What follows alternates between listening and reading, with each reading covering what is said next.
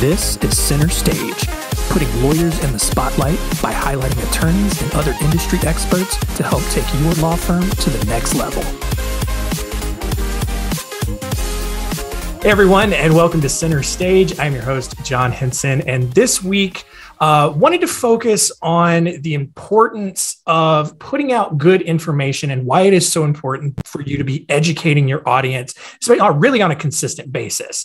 And so joining me this week is a guy who has done that very well in his firm, and he has been gracious enough to join us this week and share some of the tips and some of the things that he has implemented along the way. And that is attorney John Koenig from Elder Advisors Law. John, thank you so much for joining us. It's great to be here. Love helping people do more with what they have in front of them. And education is at my heart and soul. I've been practicing law in the elder law area, estate planning area for almost 20 years now. It's hard to believe I've been doing it that long. But my just a little bit of my background, my drive for education really comes from my father. He has been in education his entire life. Both public education as well as private education. And it sort of has drained down through the rest of his kids because there's 3 kids and all 3 of us are doing some type of education. You say, wait a minute, I thought you said you're an attorney. Well, an attorney, in my opinion, it's all about education because that's really the purpose of why we do what we do, especially in the elder law and estate planning areas. Yeah. And like you said, especially for elder law and estate planning, but I think just across law in general, it's so easy to forget that, the people that you're serving don't know anything that really, because the law is so broad, it's so complex, and there's so many different avenues that things can go down. And so to that point, kind of just starting off with a very broad look at things, why is good information and being able to provide that information to your audience so important in the first place? Well, I think the biggest reason why, even now more than in the past, correct information, correct education is so important because there's so much incorrect education and incorrect information out there. Back in the day, it was the discussions at the beauty shop or the barber shop where you figured out your own law degree, all right, the law degree of the School of Hard Knocks. Right. Nowadays, you got it in the palm of your hand. All of us are holding a cell phone or in front of a computer. Ask Siri, ask Google, ask Alexa, ask them whatever question you want, and you're going to get an answer. The problem is, especially in the legal area, and like you said, it's not just tied to estate planning and elder law. Across the board, there's so much wrong information that's out there. And sometimes it's not necessarily flat, blatantly wrong. It's so complex that people try to boil it down to simple things. And by doing that, sometimes you end up with a wrong answer. Or what happens, even if you have the right answer and you apply it to your situation wrong, then you end up with a completely different set of circumstances, completely different information. And in our workshops, and we do workshops all the time, and we'll talk more about those in a few minutes, I'm certain, but it's so important for educating the clients to help them understand that just because they read it online or just because this is what their brother or aunt or uncle told them one day, it may not necessarily be true. And if it is true, they may be applying it wrongly to their situation. I have a mug that I use regularly, and it has this little saying on it: please don't confuse your Google search with my law degree. Don't know if you've seen that before, but I love it because that's exactly what happens all the time. Yeah. And it comes down to, the bottom line is, it comes down to education. Knowledge is power is what they say. And it's so important to help your clients as attorneys to have that base of education. So when it comes to making decisions, they're informed. They understand what's going on. Maybe not all the minute details, but they're understanding how this situation fits, or this law fits into their situation. Yeah. Yeah. And in listening to you, I can almost hear some objections to it where it's like, okay, yeah, but I'm in a small town, maybe my audience can still get their answers from Google and I can just kind of work through it and all that. But there's this perception that you want to work with the experts. And being that good source of information really positions you as the expert. And there's something, at least, especially from my perspective as a consumer, because I'm not a lawyer, I would be on the consumer side of things. There's something really, really comforting about, wow, I have an expert in my own backyard that I can go to, that I feel super confident in. And a lot of that comes from putting out that good information. And so, I think that that's a really important aspect of it. And, you don't have to have this super broad view. You don't have to feel like you have to educate everyone. You just educate your audience, the people that are going to be hiring you. And that really goes a long way towards, building that expert status, building that trust, because we know a lot of people have some trust issues with the legal world for various reasons. And so that's just something that's really good to keep in mind. In our practice, and it's been this way for the vast majority of my practice, I'd say probably at least 16, maybe even 18 years, that education piece has always been up front. We do workshops on a regular basis, and I can already hear the objections. You mentioned a couple of them. Well, they don't work anymore. They're too expensive. In my experience, there's a couple of things that we have learned to do that helps keep our workshops full and drives that business into our office. And the first one of those is consistency. We have regular workshops on our calendars in our Janesville, Wisconsin office, in our Wales, Wisconsin office, and we just recently opened an office down in Florida. We have these already on our calendar, and they're there. So when somebody calls in and says, hey, I got a question about estate planning, the first step to our process for estate planning is attending our workshop. And we call it a workshop on purpose. It's not a seminar. It's not a dinner event. We don't serve food. We may give light refreshments, cookie and some water or soda. I used to serve the food at workshops, at seminars, we called them back then. Right? Yeah. And the problem is, once you've done a half a dozen of them, you start seeing the exact same people, and they're just coming for the food. So years ago, I stopped offering free food at our workshops because now you get people in there, they're more interested in what's going on. And the other thing I wanted to hang on that you mentioned is that credibility, or that idea of being the expert. If you're doing your workshops right and you're training in the workshops, it's all about education. It helps set you up. It really starts that relationship of trust between you and the client. If you can stand in a group of, 5, 6, 8, 10, 12 people, and we normally keep our workshops 15 or less, just because you want to make contact with everybody in the room. Yeah. It's important that relationship, that interaction that happens in that workshop starts to build that trust relationship with the client. So then when they come to the free consultation, everybody comes to our workshop, we offer them a free consultation. We'll sit down with them free of charge, review their planning. If they have anything, answer their questions, do we have any of those, and then talk about what's next. Then that really sets that up. So when you do sit down and talk to them, you already know them, for one, because you've made the contact in the workshop. And number two, they know you. You're not, who's this guy? Yeah. They've already heard my background story. They already know why I do what I do. They've heard the story about my mom and how she got Alzheimer's and how that really pushed me into this area of practice that I do. And the importance of that, I don't need to re-educate them when I sit one-on-one with them in a meeting.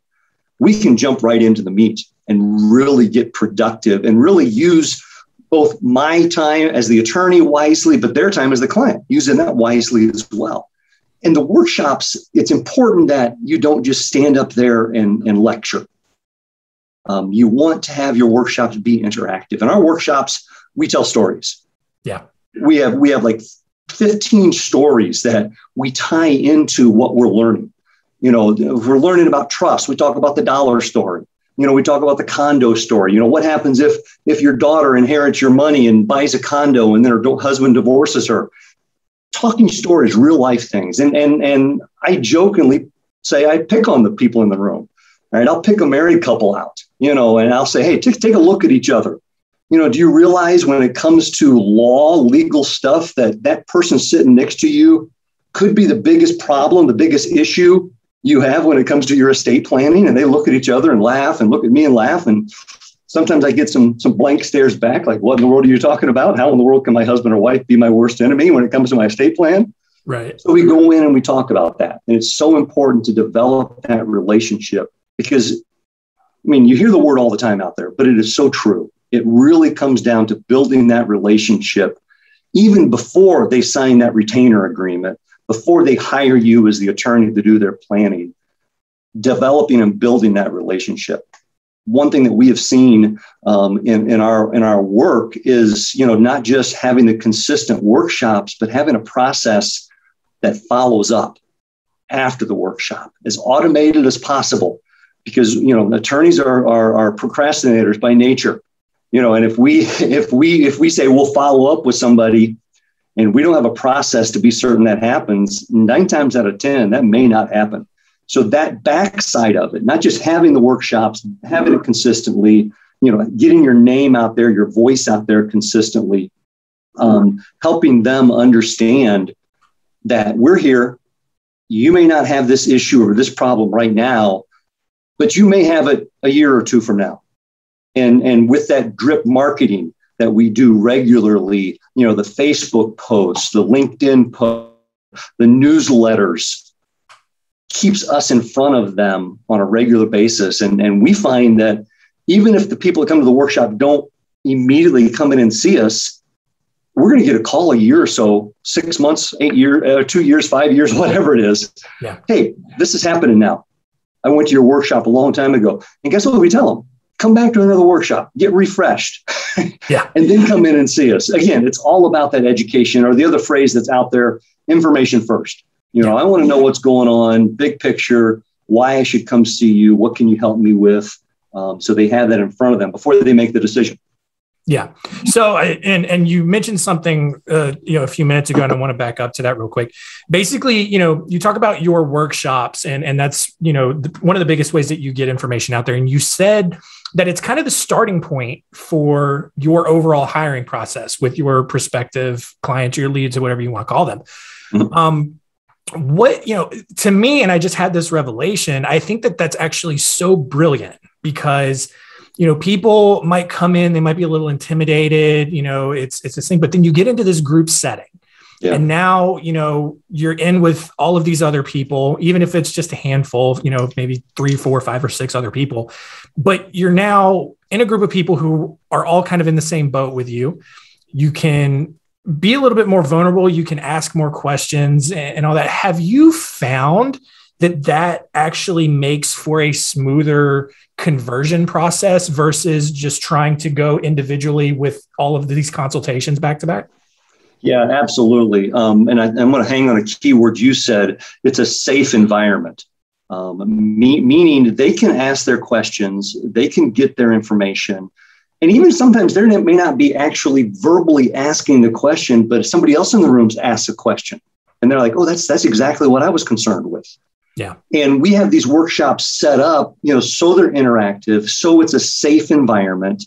And I mean, every single workshop, I start the same way. After I give a little brief introduction of who we are and what we do and, why we're here for this workshop, I make 3 promises every single time. Promise number 1 is our time together is going to go quick. For our workshops, we run from an hour and a half to hour 45, sometimes 2. It just depends upon how much interaction goes on. But I always promise that time's going to go quick. Number 2, I always promise they're going to learn something. Because we are told regularly in our workshops, wow, that was so much information I didn't understand. Or I always thought this was true, but you told me that it wasn't true, and that's true. And the 3rd one, I always say, we're going to have some fun. I mean, I like to have fun. I like to laugh. I like to joke. And doing all of that builds that relationship, begins the building of that relationship in a safe environment where they can ask the questions what they want to ask. And we always tell people, not only is it a free workshop, there's no obligation. Yeah. I'm not going to force you to come and see me just because you came to the workshop. We give you that opportunity free of charge. We always point that out as well. Yeah. But even if you come to that initial meeting, we call it our vision meeting, because we're talking big picture, what's your vision? What's your concern? What's your worry? And what solutions do we have? At the end of that meeting, once we let them know exactly what the options we feel they have when it comes to their estate planning, If they say, no, I'm going to go someplace else, or we need to think about it, or we're not going to do this right now, we don't get mad at them. Yeah. We move on. We do the follow-up work. We send them the follow-up letters. Thanks for attending us. We get them on our newsletter. Do that work over the next about 6 to 8 weeks. And then they just go onto the drip marketing side of things and get our monthly newsletter and top of the mind awareness, and they come back. I would say probably, if I had to throw a number out there, I'd say 70%, at least, if not more, of clients that come to a workshop and don't retain us after that first meeting, within a year and a half, they're coming back to us because now something has happened. Something we talked about happened. Now it's triggered them. They know who to call because we're in front of their mind. Yeah. And I think that's an important thing to keep in mind because, unlike maybe criminal defense or personal injury, where a lot of times, those cases are very immediate, you need help right away, especially like on the family side, the estate planning side, like you are, a lot of people are going to be doing a lot of research and they're going to be starting several months in advance, maybe a year in advance even. And so going ahead and getting there and getting that research. And then also, to your point, after they leave the research, you have that system in place to continue to market to them, continue to educate them. And I think that that's the really important piece there. And that's what we've been preaching, this whole time, and why good informational content is so important is having that system in place to keep staying in touch. And so with that in mind, I know you've mentioned a few things already, but, once the workshop's over, what does that secondary marketing system look like? What kinds of marketing are you doing to those people who are now in your system from that workshop? Yeah, absolutely. So the first thing we do is everybody that attends the workshop, they get a letter. It just says, hey, thanks for attending our workshop. Hope your time was valuable. Hope you learned something from it. And the other thing that we always do in our workshop is when I give my 3 promises, I always ask for 1 promise in return, which is just filling out the evaluation form and getting it back to us. And that's so important. You need to know who came to your workshop, how to contact them. Yeah. We always ask for emails as well as addresses. They don't always fill it always out, but the more they fill out, the better it is for us to be able to reach out and contact. But we always do that 3-for-1 idea. I'm going to make you 3 promises. If I keep 1 promise for you. It's all confidential. It's not going out of our office. But when they come to the workshop, post-workshop, the goal is within 24 hours, that letter is in the mail to them. So they're getting that just a couple of days. If they've said, yes, I want to come in and see John or see one of the attorneys in our office, we're on the phone the next day with them saying, hey, you said you wanted to see yes. John's calendar fills up really fast. Here's the dates we got available, because we really want those people that said yes, they raised their hand. We want to get them in as soon as possible because this stuff is fresh in their mind. But oftentimes there's people that don't fill that information out or don't want to come in for an initial consultation right away. So we have another series of letters and phone calls that go out to them over the next 6-week period in 2-week intervals. They get the first letter that says, hey, thanks for coming. If you wanted a free consultation, somebody will reach out to you if they haven't. If you didn't want a free consultation, that's fine too. Then we have another follow-up letter that comes a couple of weeks after that. It says, hey, just wanted to touch base. You came to our workshop, wanted to give you another opportunity. And then 2 weeks later, a third letter goes out, says, hey, you said you wanted to come, or you came to the workshop. Any questions we can help you with? We're here for you. And then, as attorneys, we always have to make it really clear that the person who came to the workshop isn't our client. So that last letter on the attorney side of things, it's the non-engagement letter. Hey, you didn't engage us to do any work. We don't have an attorney-client privilege. But hey, if you ever get out there and you need your estate planning done, here's some things to keep in mind. And we give a list, like 4 or 5 things that they should be asking whatever attorney that they use after the fact. And then they automatically go onto the drip marketing system. So any email that we collect, through Spotlight, you guys get it all set up beautifully for us. It just happens automatically. And that's so important. Again, going back to the idea that the attorney is procrastination, put things off all the time. It comes with the nature of the beast because we are so busy. You always don't have the support staff. I mean, we're a 3-attorney office. Yeah. And that's really a small office, and we don't have the full support staff that an office of 15, 20, 30, or 500 attorneys would have. Yeah. So we've got to rely on the experts in that side of it with the marketing and spotlight branding. I mean, I could spend the rest of the podcast just praising you guys, because it's so important that you have people like Spotlight behind you that's supporting what you do. Developing a great website. I mean, I could talk for hours on our website. The website we used to have 3 years ago, we hardly got any traffic at all on our website. And we track all of our referral sources. And our Google search website referrals is like second to direct referrals from other clients and people who've already done work with. That was not there before. And it's all because we've been able to work with Spotlight and lean on your all's expertise to get this up there, so that not only do we have the workshop they attend to get education, but now we've got the website that backs up everything we talked about at the workshop. We've got the newsletters that are coming out. We got the social media posts.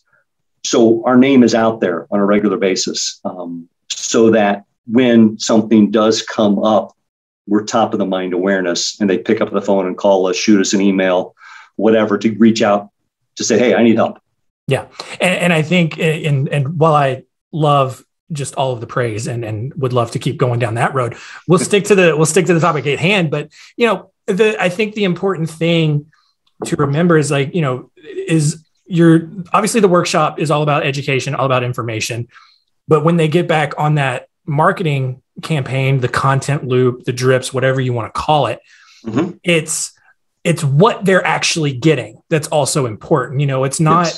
It's not just like, hey, call us, hey, call us, hey, call us. It's here, this is a blog post about such and such, or this is a video about this aspect of estate planning. Like, you're still continuing to educate while they're kind of still in your funnel and still trying to make that decision. Yeah, absolutely.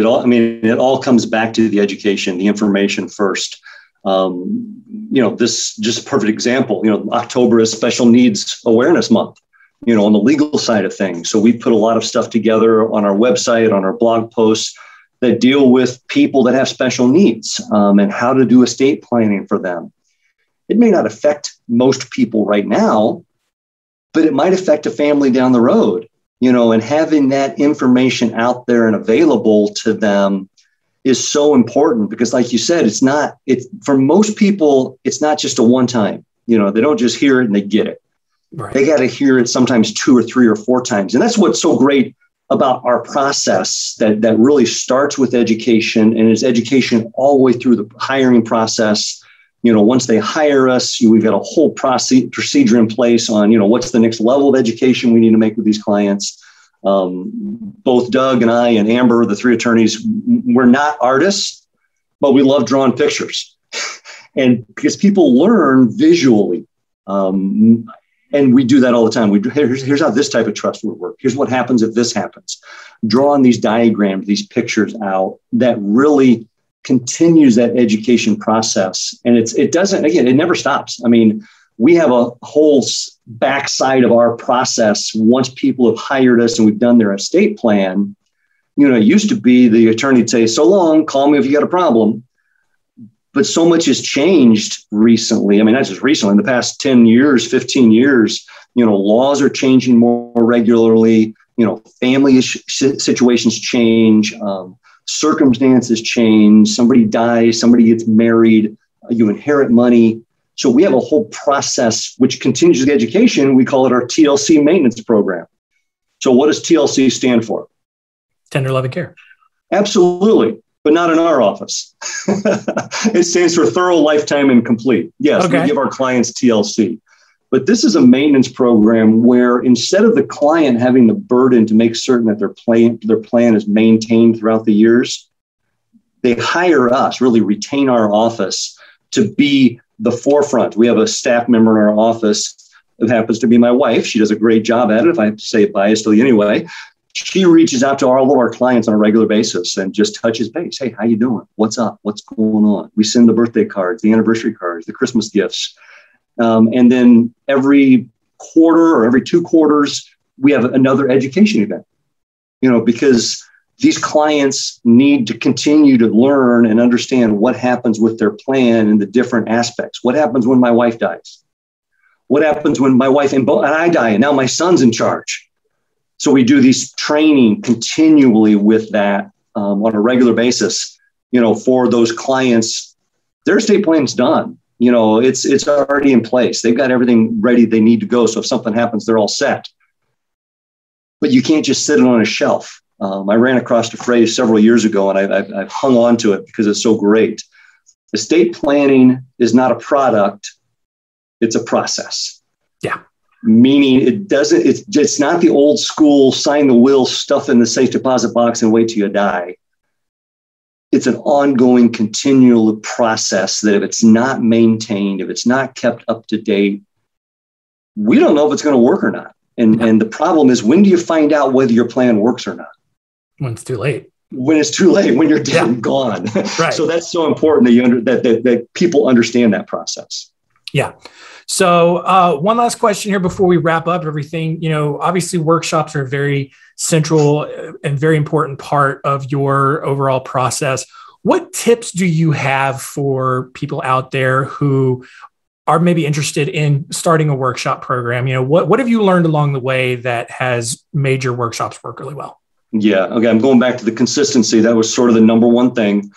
Have them regularly set, regularly market them. And I'm not talking about, necessarily direct mail or a newspaper ad, although those are great too, but just have it consistently out there, and then train the staff to direct the clients to the workshop. We get a lot of pushback. Well, why do I go to a workshop? I already know this stuff. I don't need to go to a workshop. And one of the best things, and this is true. Well, John's calendar is 4 weeks out. You're not going to get in to see John in a month from now. And we've got a workshop 2 weeks from now that you may as well come to. We'll go ahead and get your calendar, your book, your appointment on the calendar, but go ahead and come to that workshop. And we use that all the time to push them through the work. So drive the clients through the workshop, and don't have time to go into workshop content, but the workshop needs to be developed in such a way that it is the way we say it is, you're learning law, but you don't know you're learning law. Because again, we teach it through stories that we tell. Yeah. Again, a lot of times it's interactive with the client. Yeah. And the biggest thing that I have learned over the years when it comes to the whole idea of lawyering and marketing and workshops is I don't have to do it all. That's right. I call it my aha moment. So often we as attorneys, because of our training, because of our knowledge, because of everything that we do to get to the point we're at, we want to stay in control of everything. And I'm gonna give a shout out to an old book. I don't know if you've read it or not, but I would suggest it. The E-Myth by Gerber is the last name. Phenomenal book. Yeah. The idea is you don't have to hold on and do everything yourself.